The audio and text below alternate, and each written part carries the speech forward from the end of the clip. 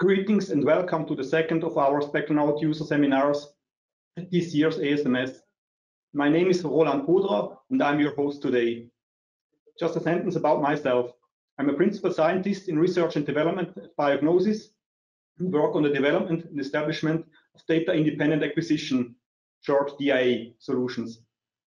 I'm very excited about our lineup today, Birgit Schilling and Yansheng Liu. I'm fortunate to have had the opportunity to work with both on interesting projects. Before we start, there is a question toolbar in the GoToMeeting application where you can ask your questions already during the talks. First, I want to introduce our first speaker, Birgit Schilling. She received her PhD in chemistry in Germany and subsequently joined the lab of Al Burlingame and later Dr. Brad Gibson at the UCSF as postdoctoral fellow. Then Birgit joined the Buck Institute for Research on Aging in the San Francisco Bay Area, where she now has her own lab as associate professor and where she is the director of mass spectrometry of the Mass Spectrometry Technology Center. The research group is interested in translational research and any research that may aim towards therapeutic interventions to improve human aging or disease. The title of today's talk is Data-Independent Acquisition Strategies to Gain Deep Coverage into Human Plasma Exosomes for Biomarker Research. The stage is yours, Birgit. All right, thank you very much. Let me share my screen, show my screen, and then I will start the presentation. All right, well, thank you, Roland. It's such a pleasure to be here today and to talk to you. And as you said, I have my own lab at the Buck Institute Research for Aging. You can see this here. This is in the Bay Area. And as we are an aging research institute, we have a lot of projects going on. Some are more about biology of aging, looking at, for example, protein aggregates, metabolic disorders. Some are about neurodegenerative disorders. A lot are about PTM work also. But what I would like to talk to you today about is, looking at biomarkers and particularly also at biomarkers in the context of cellular senescence. And I'll tell you a little bit about that. But, a few years ago, actually quite a while now, in about 2012, we really shifted most of our workflows over to doing data-independent acquisitions. Okay, so I mentioned the cellular senescence. What does that have to do with aging? So, aging is really interesting. There's a lot of different things that happen with aging. A lot of people have neurodegeneration, macular degeneration, there's heart disease, there's vascular disease. All these diseases here have age as a risk factor. So maybe there's actually a cellular mechanism that is underlying all of this. And so our hypothesis is that is cellular senescence, that is maybe, very basic aging process. Cellular senescence, well, what is that? So one kind of thing that happens when cells become senescent, they have an irreversible growth arrest. And in fact, they also have a secretory phenotype, and they're resistant to apoptosis. So we're really interested in the secretory phenotype.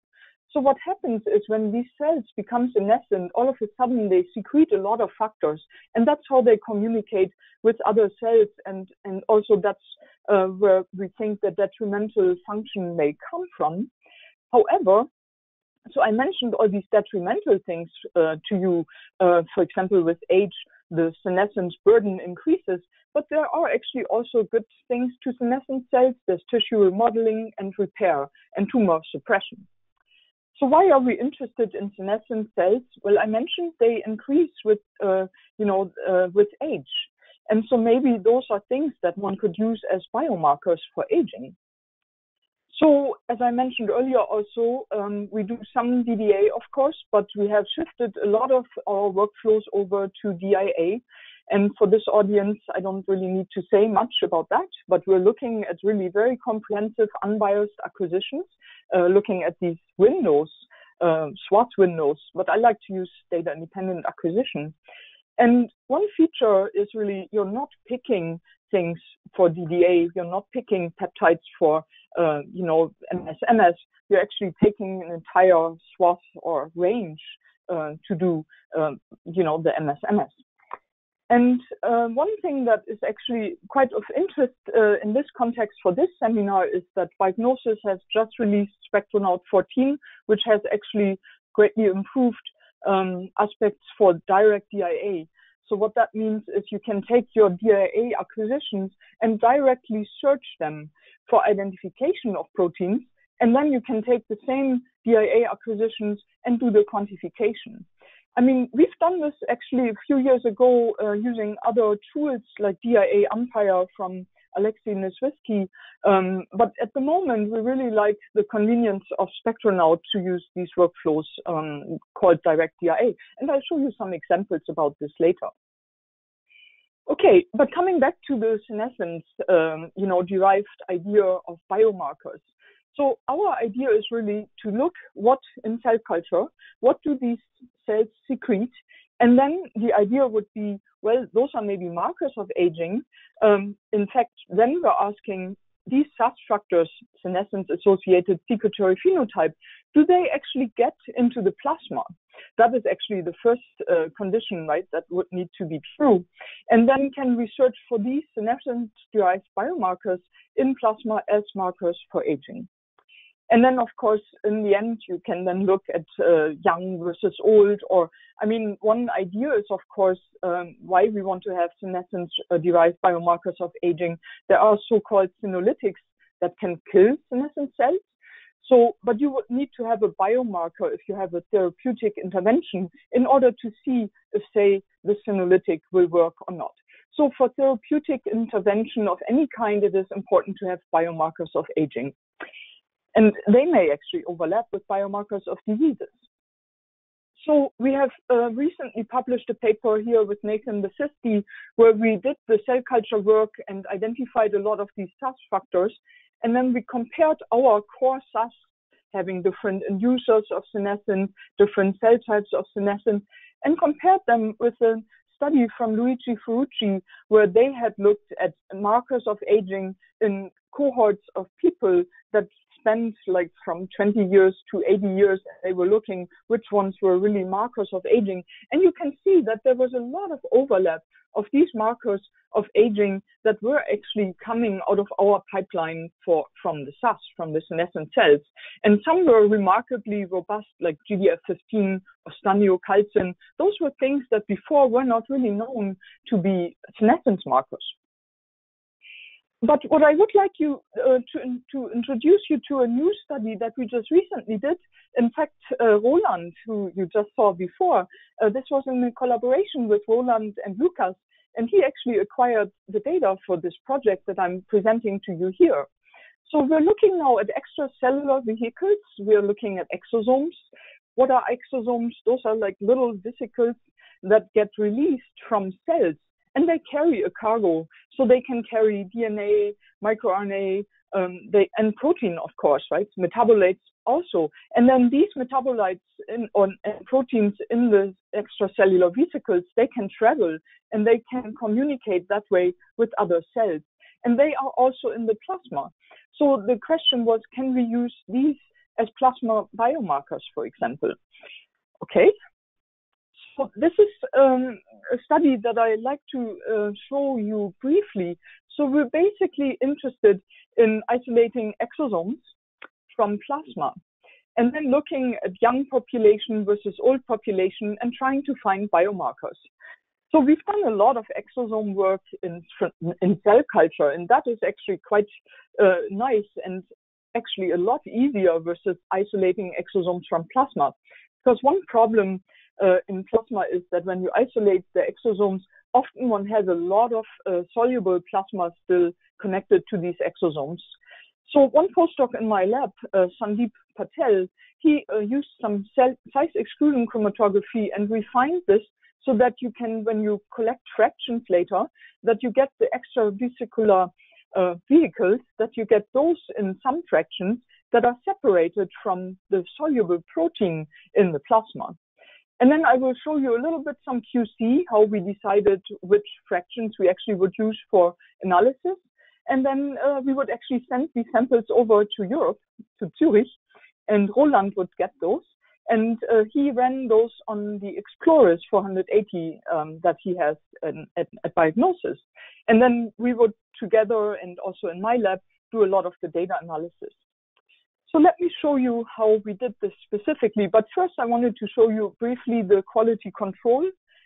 So when you just do ultracentrifugation from plasma exosomes, you can see here, these are markers for exosomes. These are surface markers for exosomes. So in the ultracentrifugation, you clearly have an enrichment for exosomes. That's a very traditional method to do this. But you can also see that there's a lot of albumin and IgG, so a lot of contamination. So that suppresses a little bit the dynamic range during the identification. In these EV fractions that Sandeep is collecting, you can see that the markers are highly enriched, but the contaminations are in other fractions. So this is actually a really nice cleanup procedure. So we would collect these fractions and then, as I said, send them to Roland. And this is now our acquisition DIA workflow. So I wanted to tell you we wanted to use DIA for this characterization. So we would digest the proteins, and then we go two directions here. One is we would have these 5 individual people, 5 young, 5 old, or how many how many your cohort is. In this case, this was a pilot study. We would do DIA. Each individual file from each person, we would, go through this DIA direct workflow and build a library basically on the fly. And then use this particular library that we're building just from the DIA acquisitions of these cohort individuals and basically build a direct DIA library. And so basically in the end, we would use these DIA acquisitions to identify proteins and also to quantify them. I call this analysis 2. I started with this. The other analysis actually is, when you take basically the same samples. Roland then made a pool of these samples and fractionated them with high pH reverse phase fractionation. And he did receive 24 fractions and then did DDA on each of those fractions. So you can imagine that that is a very deep library. And then basically using Spectronaut and Spectromine in order to build these exosome DDA libraries now. So the difference between these two workflows is that you can, here you build the DIA library on your cohort samples acquired in DIA mode. And here you're basically using the deep DDA library, and then you can search the DIA data later against the spectral library from the DDA library. And I wanted to just mention, of course, you can also build a combined library. And actually, Jan Muntel and several people from the team from Biognosys, they recently published a paper where they're also discussing a lot this usage of combined libraries or hybrid libraries that are part DIA derived, part DDA derived. So, I mean, there's actually a lot of possibilities. You could also use libraries from other sources, right, that other researchers have made. I just wanted to say briefly, we also extracted microRNA and did some extra multi-omics analysis. However, I'm not speaking about that today, so I wanted to focus on this. So again, these are exosomes from plasma. This is not a cell lysate, so you don't get 10,000 proteins, but we were actually really happy to see with this, for example, really deep library that Roland generated with DDA, 25 DDA acquisitions, we would get around 26,000 proteins and over 2,000 protein groups. So this is grouped, there's no redundancy in this anymore. So that's actually a really good number. And then in our hands, when we did the direct DIA, we also would still get almost 1,000 proteins. And honestly, that is actually quite a really good number in our hands for plasma exosomes. So yeah, so we have now options, right? We have the direct DIA library, we have the DDA library, we also built a hybrid library here. And then we're just trying to do, you know, a lot of different data analysis workflows. So this was the library generation. And now the next step, of course, is we take the cohort, all our young DIA acquisitions, all the old DIA acquisitions, these plasma exosomes. And we were really happy to see, for example, with the DDA library, we were able to quantify 1,300 proteins. And those, yeah, I mean, that's a good number, and as we thought.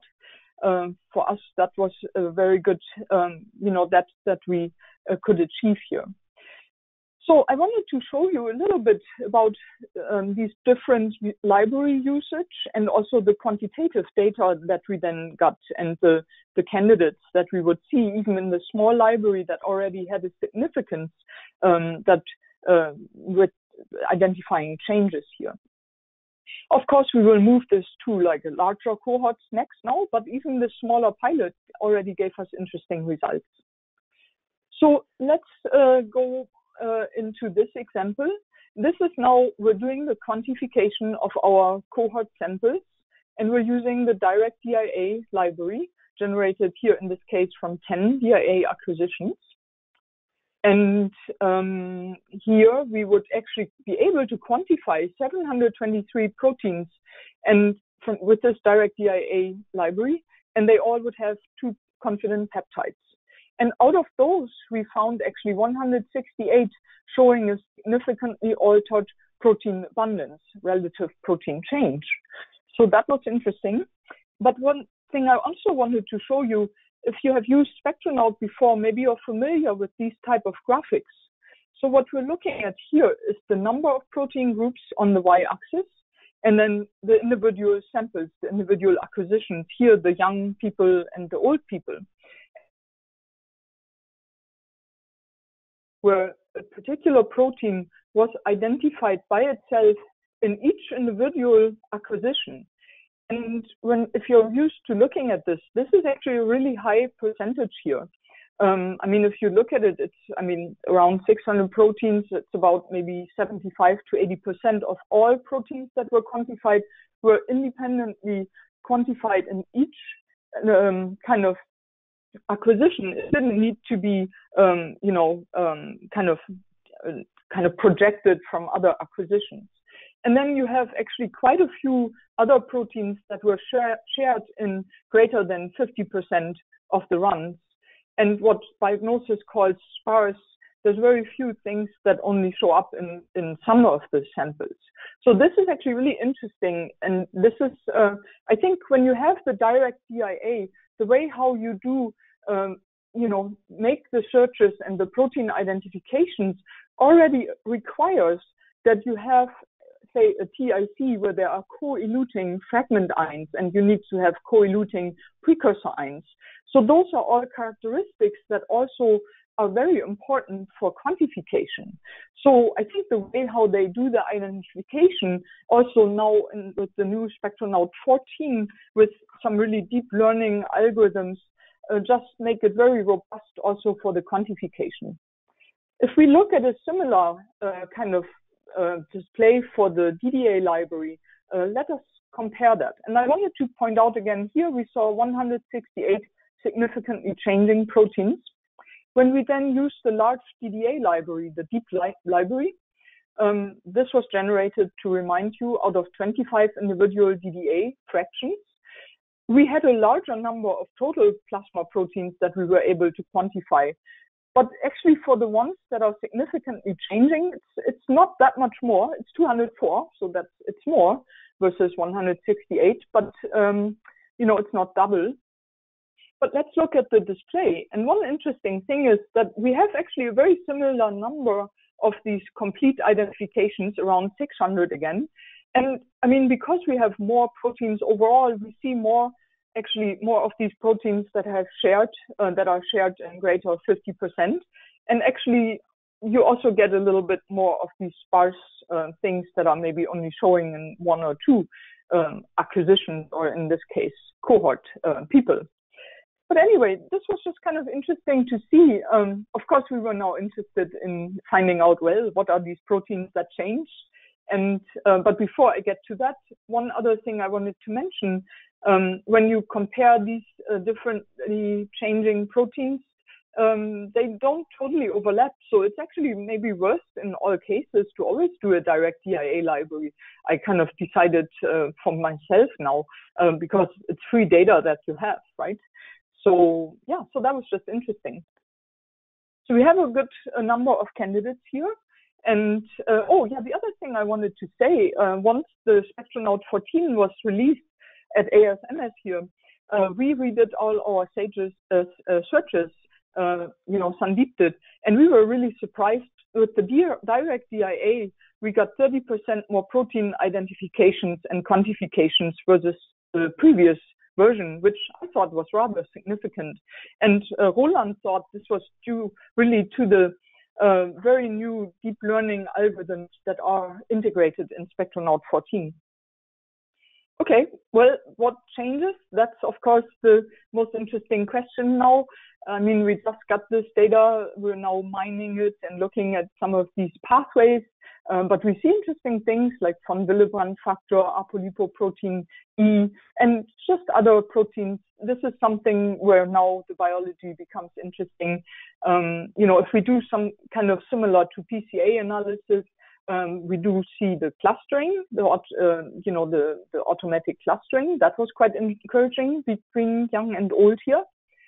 And what's also interesting in these exosomal proteins that we saw, most of those were actually annotated in exocarta, also as exosome proteins. So we do really think that we have very clean exosomal preps. And what was also interesting, they overlap with our tissue culture, SASP exosomes, senescence-derived exosome proteins. So we were interested in that, and that's something we will follow up on. And the next step is, of course, looking at biological pathways, coagulation, anti-inflammatory response, lipoprotein particles, defense response. So this is really where we can look with our biological questions into this data set. But one thing we're also doing, and all this exosome data will go into this, instead of having geographical atlas, we're making an aging atlas. So we're integrating all this data into this sasbatlas.com, which is interactive. But yeah, these dia workflows, we really like the direct dia feature. We are using those to look at soluble SASP and exosomes. We're interested in dynamic changes of these SASP and exosomes. Well, also, in the future, we might like to look at PTMs and site localization, and Biognosys and Spectronaut have some features for that also, and looking at primary or secondary senescence. But last but not least, I really love to thank my group here. You can see them. This is Sandeep, this is Nate, and everybody else. And most of all, I really like to thank Roland and Lucas and all my other collaborators, Judy Campisi. Thank you very much. And I would be happy to answer any questions. Thanks, Birgit, for the great talk about relevant and interesting biology and innovative analytical approaches. And with this, as Birgit said, we come to the questions. Mm-hmm. So why do you prefer dia approaches over other targeted quantification methods? Yeah, I mean, we also use PRM in my lab and also SRM, but I think for these more exploratory workflows where we don't really know what to expect, I like the dia feature because it is unbiased and comprehensive. And in fact, I also like the thought that I can go back later and remine the data again. And I really think, when you have, human cohorts, you don't always know what you might find. And I think it is just less restrictive using this dia workflow. Okay, thank you. What do you think is the reason that there are proteins in the direct dia library that are missing from the 24 fractionated library? Yeah, I mean, actually, I don't know exactly. That's a good question. We also really only got this data just recently. We haven't quite looked into that. But yeah, I think that is one of these things that I think it still takes time to understand some of that. So yeah, I'm not exactly sure. But I think in my mind, what it really shows is that sometimes if you take different approaches, you may find more. I mean, it's just as if you search data with different search engines, you also find slightly different things. So yeah, for us it was, and it was actually a little surprising. We didn't expect it, but yeah, that's what it was. Okay, thank you. Another question: what do you think is an advantage or a special feature of direct dia for biomarker research? Yeah, right. Okay. Well, I really think because you can search each individual person, right? So say if you have a really big cohort of 100 people or 500 people, even 200, anything, it may be that one person is really unique. And so if you take that plasma sample that you have acquired in DIA acquisition and you then use direct DIA on that one particular person, you may find certain things that are not in most of the other people. So if you were to build a DDA library from a pool, even with deep fractionation, that the contribution from that particular person may have been very diluted. So I do really think, it does give you an individualization of the data set and will allow for finding really unique and different and unusual things. So I've actually thought a lot about this recently, and I really like that aspect. Okay, there's another question. Since the search space of direct dia is more comprehensive than DDA-based library, what is the main reason for that the DDA-based library can identify more proteins than the direct dia? It's a quite technical question. Yeah, I think that's also difficult to answer for me. But I think when you really do such an in-depth library building with so many fractions, with some of these newer instruments, you just obtain a certain depth in the DDA mode.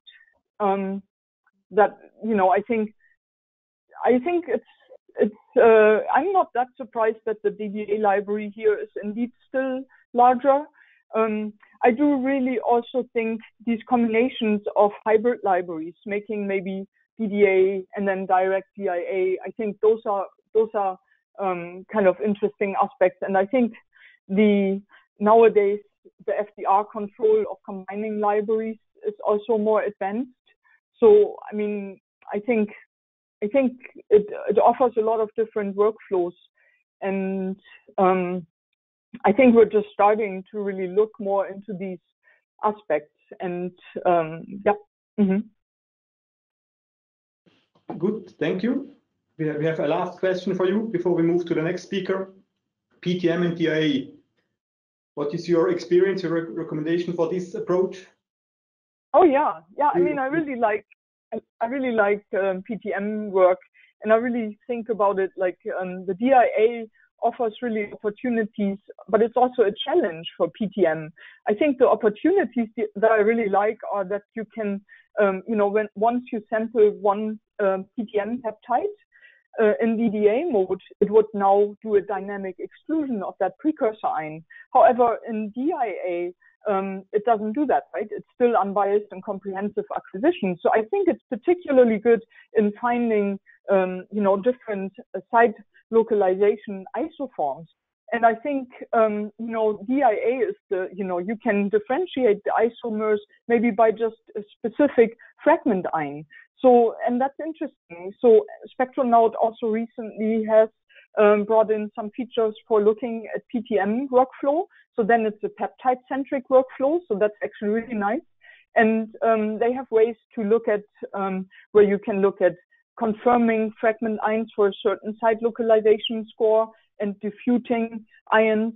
So I think I think, yeah, DIA and PTM, I believe, will have a big future. And in my lab, certainly we do everything by DIA for PTM work. And I would really like to apply some PTM research to some of this biomarker and SASP and senescence workflow.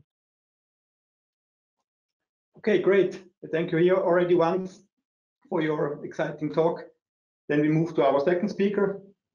We are excited to have Yansheng Liu here. He worked in the proteomics laboratory of Dr. Bruderer at the Institute of Molecular Systems Biology at the ETH in Zurich, in Switzerland. That's also where Biognosys comes from. That's also where we met him actually the first time. And then Yansheng joined the Yale Cancer Biology Institute as an assistant professor of pharmacology. That is also where he is now. His research group at Yale aims to contribute to the development of data-independent acquisition, mass spectrometry, and other proteomic techniques and their applications to cancer biology and systems biology studies. The title of today's talk is Quantifying the Expression and Turnover Control of Proteoforms. The stage is yours, Yansheng. Thanks, Roland, for the. I need to show my screen, I think. Can you see the light? Great. Yes, can. Okay.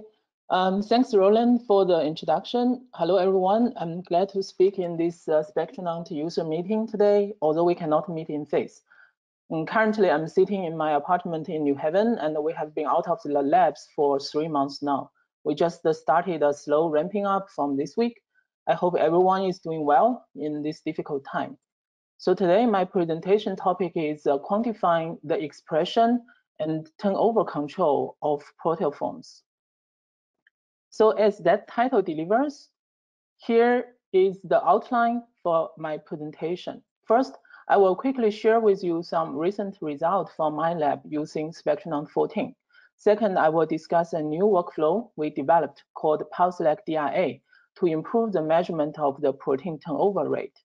In the following 2 topics, I will discuss some recent studies in which we use this PASEF dia method to quantify the turnover of 2 proteoforms. The first one is from mRNA alternative splicing. The second is from phosphorylated proteins.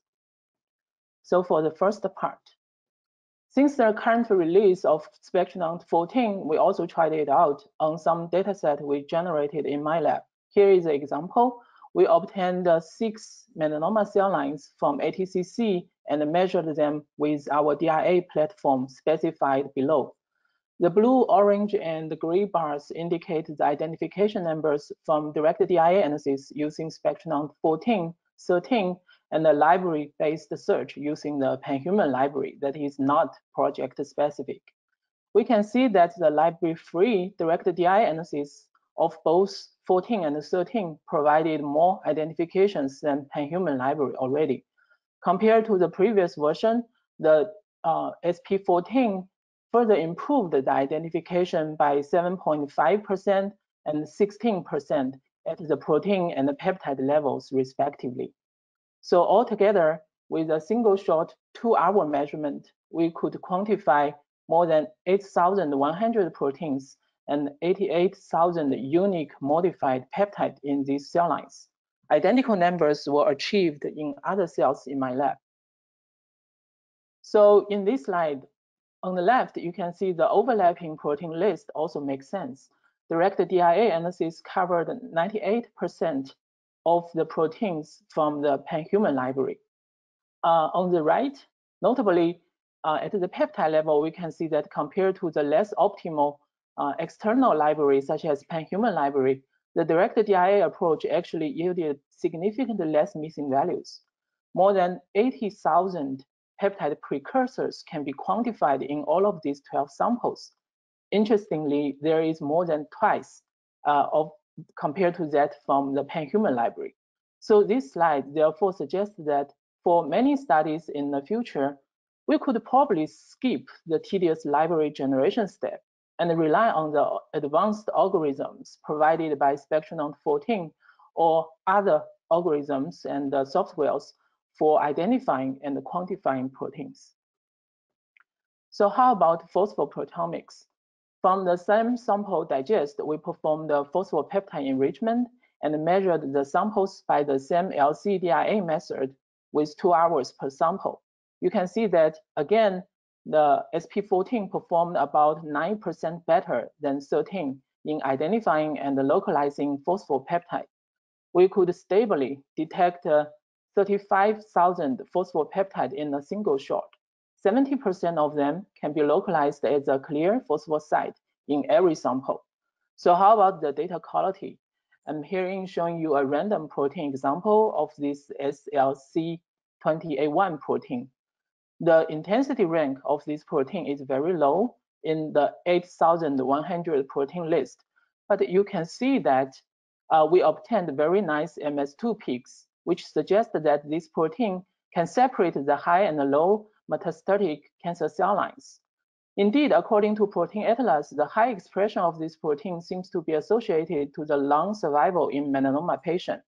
So this is just a random example. So as above, you can see that we have established a very nice DIA platform to provide both proteomic and phosphoproteomic regulations. Following that, I'm here presenting you why and how we are analyzing the proteome turnover as the second part in my talk. So this is related to one of the research pillars in my group, which is cancer aneuploidy. We recently acquired an NIH R01 grant for us to pursue this direction. We know that aneuploidy means the gain or loss of the entire chromosome and their arms, which is a predominant feature in around 90% of the solid tumors. However, fundamental questions remain unanswered. For example, the relationship between the tumor genesis and aneuploidy. So if we trace the central dogma, do we expect the protein level change really follow the DNA dosage change due to the aneuploidy? Our previous data and others actually found this is not the case. Some proteins are buffered. Especially, we find those proteins participating protein complexes are changing less significantly, even if the DNA copy is changed in the cancer condition. Other proteins, however, can escape the protein removal process, which may lead to cancer phenotype. Certain cancer pathways and signaling events can be revealed in this case. So we are working with aneuploidy experts such as Angelika Amon in MIT to study some interesting models right now. One important question that we're asking is that how a specific protein is removed or degraded by the cell by the post-translational control if there is an excessive copy of it at the genome level. Can we target the protein degradation or even proteoform degradation to potentially treat cancer or the cancer aneuploidy? So fortunately, we already have a mass spectrometry method studying the protein removal and turnover in a large scale. This is called PASEF or PSLAC approach. As many people know that in this experiment, you can switch the cell culture media into the heavy isotopic label, and then you can use the mass spectrometry to monitor the incorporation speed of the heavy amino acid into the specific protein and rely on that to determine the protein specific turnover rate. So previously, I have applied a less developed version, PASEF SWAS, in some trisomy 21 cells during my postdoc time. So here at Yale, we are using another model, a panel of different HeLa cell lines, which were originally collected from different labs. So our previous study revealed that there is a high-grade aneuploidy between these cells, whereas the genome sequence variation is modest. So these HeLa cell lines present a very decent aneuploidy model, allowing us to focus on the gene dosage impact. So we therefore performed the PASEF experiment in these HeLa cells based on the mathematical modeling and the increasing ratio of the heavy versus light. We can calculate a portion of the protein turnover rate, kilos. And you can see the increased signal abundance for the heavy channel and the decreased abundance for the light channel at the MS1 and MS2 levels. Intuitively, here you can already see that there are many MS2 RNAs can be used for ratio calculation at the DIA dataset level. So in order to achieve a better data extraction, we worked with Biognosys and devised a new ISW workflow, the inverted spike-in workflow. So ISW workflow was originally used in some SRM experiment in the old days, when the synthesis of the heavy isotopic peptide were more expensive. Therefore, this workflow was designed for the heavy proteome spiked by the light peptide standard. This means in ISW, only the light channel is scored for identification. This is actually a perfect match for pulse-like experiment because in the early time points, such as 1 hour or 4 hours, the light channel is always there and very abundant. Indeed, we observed a 30% increase of the numbers of the heavy to light ratios by ISW, and there is no need to perform the extra heavy to light alignment to match the pairs. So this ISW workflow, as well as the normal select labeling, are both fully supported by Spectronaut now. So next, we compared the heavy to light ratios and quantitative data at the MS1 and the MS2 levels. Not surprisingly, we see that the MS2 level quantification is much better with a better heavy to light correlations per protein and better quantitative precision. So finally, as shown by this scatter plot here, Spectronaut can now efficiently remove the interference B RNAs and some interfering Y RNAs as well from the big pool of so many fragment RNA pairs. The quantification is therefore more robust with more RNAs at the end. So to summarize, the pulse-like DIA with ISW workflow is now fully established with high accuracy, reproducibility, robustness, and flexibility. So how many proteins can we analyze in my lab? So we normally can quantify more than 5,000 proteins with their respective turnover rate in a cell line using 3 or 4 time points. This coverage is similar to pulse-like TMT experiment, but the quantification seems to be a little bit better. So next, we extend the turnover analysis to the proteoforms. The first is mRNA alternative splicing. So as we know, it is actually always interesting to detect the proteoforms by proteomics for both bottom-up and top-down approaches. Previously, the sensitivity is a major issue. Even with DIA bottom-up proteomics, we found that the sensitivity is still an issue to detect the splicing isoforms at the protein level. So besides using DIA, herein we adopted an mRNA abundance-directed approach. We reasoned that although there are many possible mRNA alternative splicing isoforms, in theory, it is very unlikely that a mass spec can detect those very low abundant ones due to the limitation of the dynamic range of the instrument. Indeed, only 1% of the peptide we observed can be possibly coming from the transcript with the abundance lower than FPKM of 1.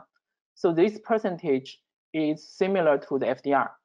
We therefore, from very beginning, exclude the possibility that we can even detect any AS isoforms less than FPKM of 1.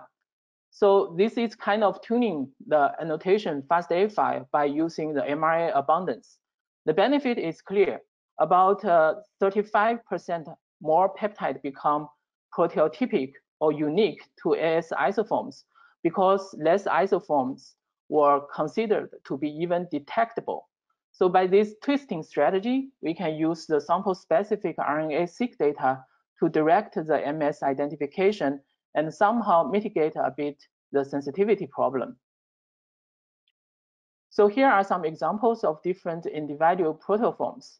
Most of them are highly expressed and conserved splice isoforms or variants.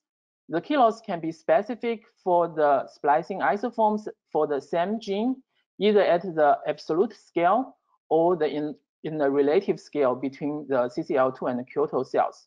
One example is this TPM alpha chains. So these isoforms are known to have distinctive roles in the cell dynamics in previous literatures. and many of them are actually high abundant. So another interesting finding at the isoform level is related to RNA intron retention.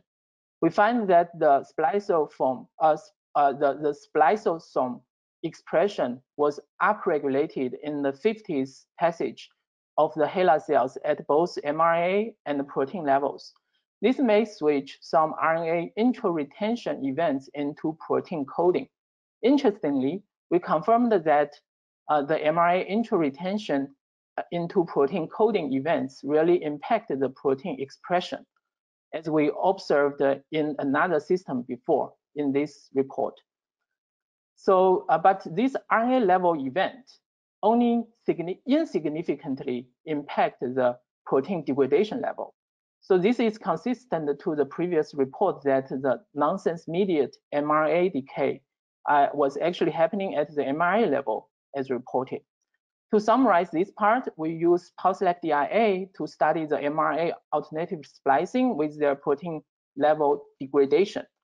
Unfortunately, we have sensitivity issue to cover a lot of splicing events, even using dia mass spectrometry.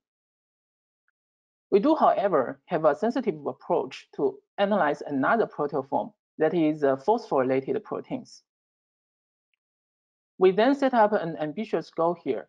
Due to the analytical power of the bottom-up phosphoproteomics, we reasoned that we can quantify the effect of phosphorylation on the protein turnover for a lot of phosphosites. Notably, this kind of phosphate transfer independent regulation, meaning that the crosstalk between phosphorylation and ubiquitination was reported to be important in many signaling pathways.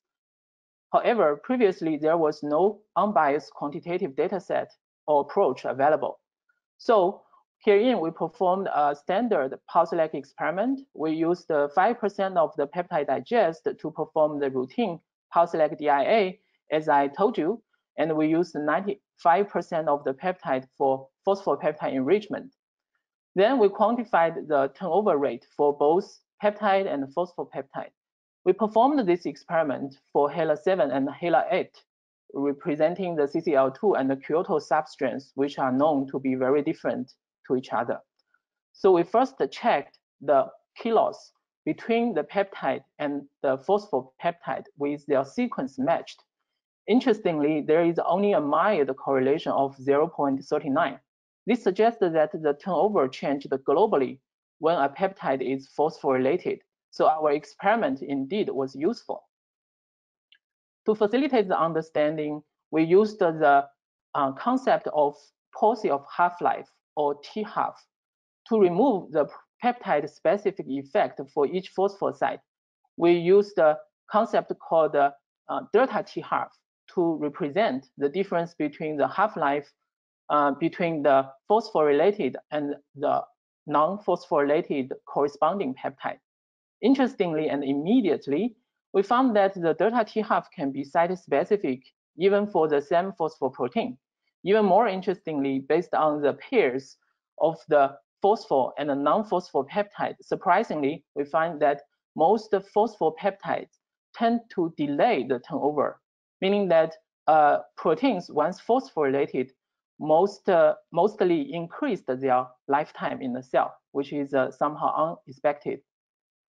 So herein, I'm showing you an example about the high analytical specificity in our data.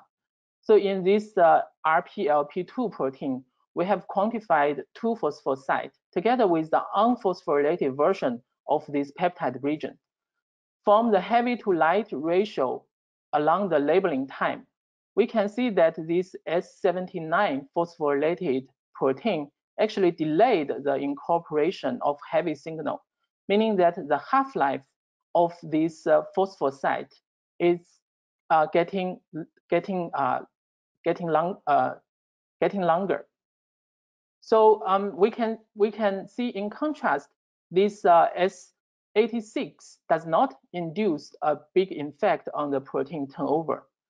We can find that the DRA-MS2 level data very clearly indicate those 2 phosphosites have 2 adjacent elution peaks. The first one is S79, and the second one is S86. From both MS2 and MS1 level, you can see that the different heavy to light ratios between the two sites, meaning that they are turnover in different speed.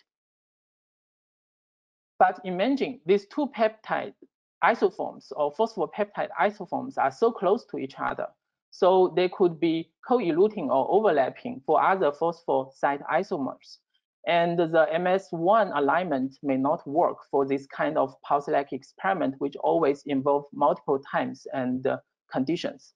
So therefore, this DIA MS2 data in pulse-like will work the best for our purpose, essentially to assign the heavy to light ratio to different phosphosite isomers.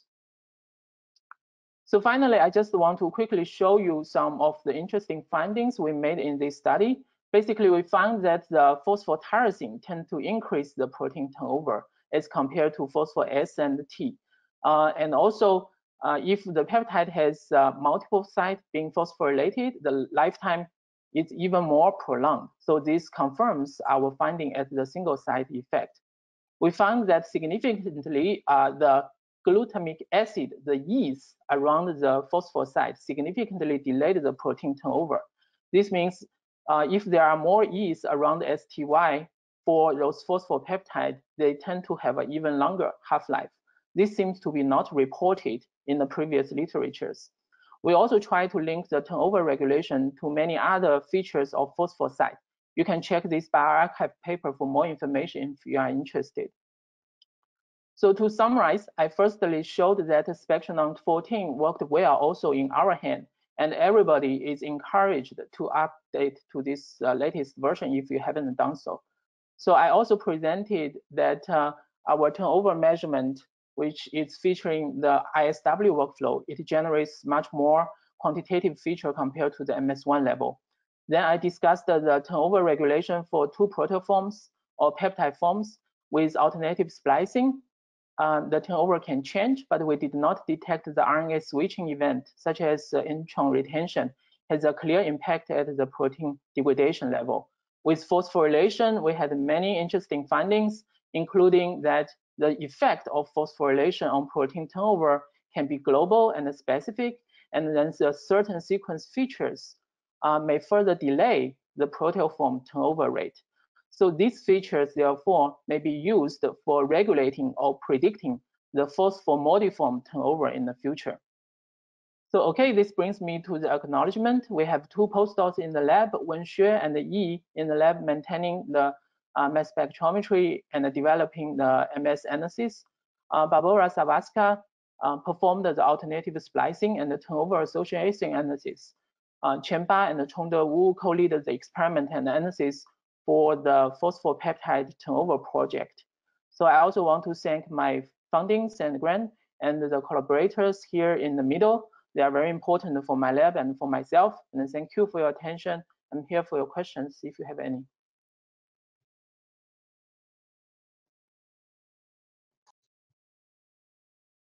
Thanks, Yansheng, for a very nice overview of what's possible with this innovative approach using DIA, and for challenging scientific questions you applied it to. And with this, we are ready for some questions for you. So it seems that there are a few PTM studies published using DIA. What is the main challenge using DIA for PTM studies? Yeah, so for PTM studies, the major challenge in DIA is actually the localization, right? So because normally in DIA, the MS1 window is very large. So that means many many modified and unmodified peptide could fall into the same window. So also, if you have phosphosite isomers, as I just showed, so this could also fall into the same window. So without a powerful algorithm, it's very difficult to localize this phosphopeptide. And this becomes even more challenging if you have multiple samples. That means you need to align them all correctly. And these are all localized peaks that need to be aligned.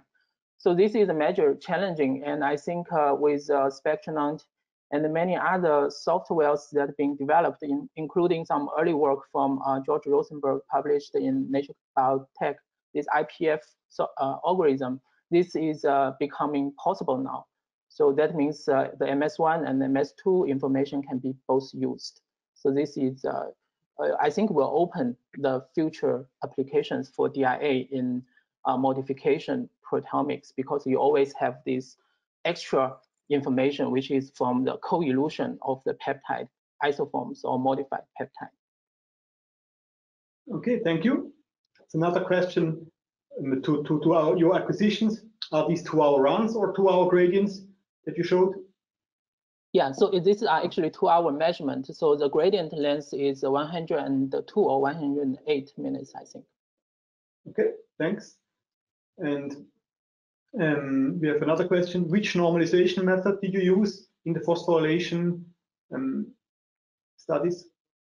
See the full question. This is actually a very good question for phosphoproteomics.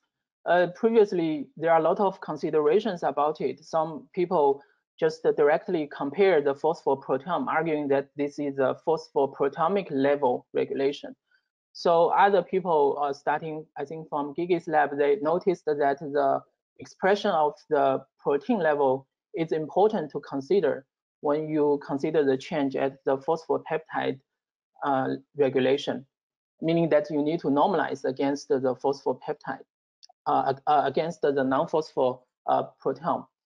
So in my lab, we actually find, as I showed, that we could even do this more carefully by matching the phosphopeptide sequence to the non-phosphopeptide sequence, meaning that you have a same naked bone.